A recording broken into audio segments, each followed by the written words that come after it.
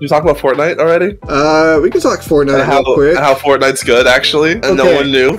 Everyone lied to you, and Fortnite's actually pretty good. All right, so Fortnite. I historically I've ridiculed Fortnite, and people have played Fortnite is big dummy idiot losers. This is a hot take episode, by the way. So everything we say is factually based. There's no in betweens. Either everything's fucking rad as fuck, or it's fucking stupid as shit. There's only two options. So yeah, Fortnite. I ridiculed it, but then Mace is like, dude, you gotta check out Fortnite. It's actually fucking rad as fuck. I'm just like, nah, dude, I don't like building shit. I just want to shoot dudes. That's why I play Apex. Apex is still my go-to multiplayer game. He's like, but they took out the fucking building. I'm like, what? So I can play as Mandalorian and not have to do stupid shit? It sounded like a good deal. You go in and just like, wow, it's actually a good time. The gunplay feels cool. They're constantly adding shit. Battle Pass is pretty smooth. It's, you fucking got me, dude. Fortnite is good. Yeah. I don't know what to say. Fortnite is good. It's a shock to everybody. It should be, at least, that Fortnite is good.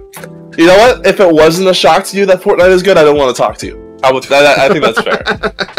I know they're still going to keep the no build mode, like, as a side thing. I don't know how well that population is realistically going to do. Well, that's all that's all the boomers are going to be on, right? The old boys. Yeah, I mean that would be the mode that I would stick to. I really don't like the building. I don't like being able to shoot a dude and I have the advantage. All of a sudden he builds a fucking castle in front of me. You see, but then you break it and then they fall and it's really funny. I'm just not good at the breaking part, dude. I asked for consent before entering. Well, you're not really entering. You're breaking. Yeah, you can catch it on fire if you want. Oh shit! It's funny. Give it gonorrhea. Kyle, have you played any Fortnite? Are you a Fortnite kid? I am not a Fortnite player. Fortniter. Have you tried the no building mode though? No building mode is tempting, but I've not tried it. No. I will play no building mode with you. Like okay. Right now. Have you played like Battlefield Heroes? Nope. Battlefield Heroes was like I think it ended in like 2011, 2012 or so. It was a free-to-play, like cartoony style Battlefield game, and this feels like basically if you made Battlefield Heroes and then made it good, but then put one part that everybody hates, and now you finally took that out. It's actually a good time. I'm fairly surprised. The new movement mechanics that they keep adding are super fun. They added sliding earlier, and now they added a double sprint and a vault. Just keep doing it. I think I'll go back to it every once in a while to like play with friends. But just for like my taste personally, I'll probably just wind up sticking with Apex or maybe like Overwatch 2 when it comes out. But yeah, no, Fortnite's good. Fuck, who would have fucking thought that I would have been like, you know what, Fortnite's actually a good time. Speaking of Overwatch, did you see the Gundam Overwatch? Gundam. Oh, you're talking about the first-person shooter thing? Yeah, I was going to save that for whenever Sylvia managed to get on, because I know she'd freaking gush out about it. Oh, did I? Was I dumb? Oh no, I was dumb. Were you dumb? Oh, okay, no, it's right here. Alright, we're good. No dummy mode activated? Big brain mode? No, I mean... Got so many pieces on your brain? Hasn't hit big brain mode yet, no. Winkle. I'm still in no Winkle mode. Kyle, what was a game that you wanted to talk about? Norco, Game of the Year on Game Pass. I know nothing about Norco. Explain the premise to me as if I'm like a dumb idiot five-year-old. Which also means I probably play Fortnite, so you know, there's your target demographic. It's a point-and-click game. It's got a very good story. What is the story? That's all you need to know. Oh, I can't. It's not a long enough game for me to tell you enough. It's basically the main character, her mom dies, so she has to go back to her hometown. It's also very anti-capitalist. Wow, so it's pretty based then, right? It is pretty based in Comrade Pilled. Are your main weapons? No, I mean, like, yeah, literally, I guess, yeah, red pill. Do you destroy your enemies with like hammers and sickles and sick YouTube debate bros? No. No, shit, no. Fuck. I'm sensing your reluctancy to go into the details of it. Is it just one of those games where just the less you know, the better? Yeah, and like I said, it's not a very long game, so it's like I don't want to say much because a lot of it is like based on how much you can discover and experience. Okay. And because it's a short game, there's like I don't want to give stuff away, but it is very good. And you said it's on Game Pass anyway, right? Game Pass PC, not console Game Pass. Oh, it's not on console. Okay. We're not poor. We play games on PC. Well, you see, that might be an issue because I have a big dick PC build, but unfortunately, Xbox Game Pass on PC decides to be a little bitch every once in a while. Where just I want to play the games on there. It doesn't want me to for whatever reason. So I will install it right now, but fuck, I don't know if it'll work. We'll have to wait and see. Is it worth the struggle? Is it worth the headache of actually turning on a computer? I would say yes. Okay, I will absolutely download it.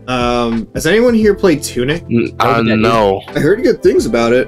It's I guess we don't have to go too much. It's at least the premise to me sounds interesting. It's it seems like very Fez inspired, where the world has a whole bunch of secrets that are like in plain sight, and you just don't know how to interact with them, even though you technically could right from the beginning. Yeah, okay, that's cool. And so like Toki Tori too. Yeah, basically. But so the game doesn't teach you outright how to do anything. You're collecting like pieces of the instruction manual like you would find for like an N64 like paper manual, and that's how you actually learn the game mechanics. So I haven't played it myself, but that entire premise sounds incredibly interesting, but also incredibly frustrating if you're not willing to spend the time on it. I definitely want to go in and see how much time I can invest in that. It's on Game Pass. Just there's this weird fucking monolith just sitting like in the middle of my backlog. It's called like Elden Ring or something. It's like this weird indie game that's just saying, nah, just nothing else exists at the moment. So that's my life, unfortunately. They did publish that game as well, right? Who did? I mean, Elden Ring, excuse me. They did like publish. They developed and published it. That's the definition of indie to me. Did they publish? I thought Namco published their stuff. You know, you might be right.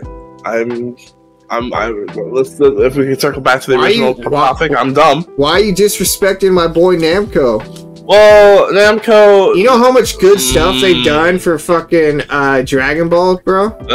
You disrespect I mean, there's something that they're not doing. There's something that they're not doing that's kind of annoying. But, you know, it's alright. It's all good. Disrespecting my boy Namco. You're right. I'm dumb. Excuse me. Oh, wait. They launched it themselves in Japan. So it's an indie game in Japan. Okay, got it. Well, everyone knows Japan doesn't matter. Yeah, the Japanese indie game, Elden Ring. Everyone knows the Japanese people don't play video games. It's true. I mean, they just read anime. I don't see them in the Call of Duty tournaments, so clearly. Yeah, clearly. they don't know what's up. Has anyone played Weird West? No. I heard it was isometric, so I didn't. Are you just same here? Are you just morally opposed? Wait, what? Yeah. Didn't both of you like love Hades, and that's isometric? I never touched Hades. Well, Hades also isn't a shooter, like, so it's different. It's a different type of game. So like, I'm not inherently opposed to isometric games. I don't enjoy isometric shooters. So you're saying you like Hades? Yes. No, because I know where you're going with this. You already know where. Fuck, it's not gonna work. Shit.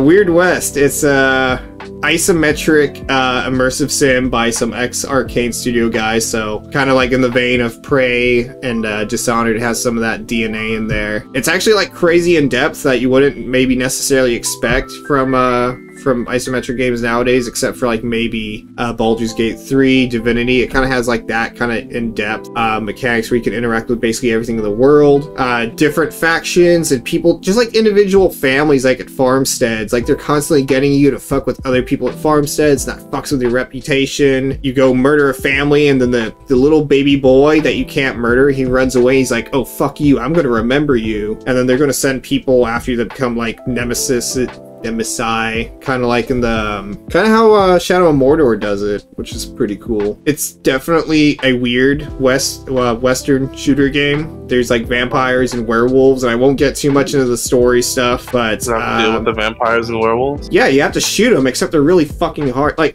most of the game on normal, it's kind of like a breeze.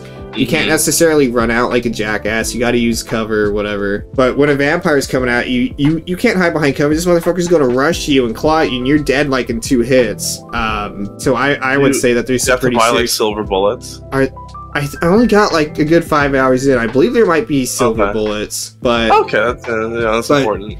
But difficulty scaling's a little bit all over the place. It's on Game Pass. I'd say it's worth checking out.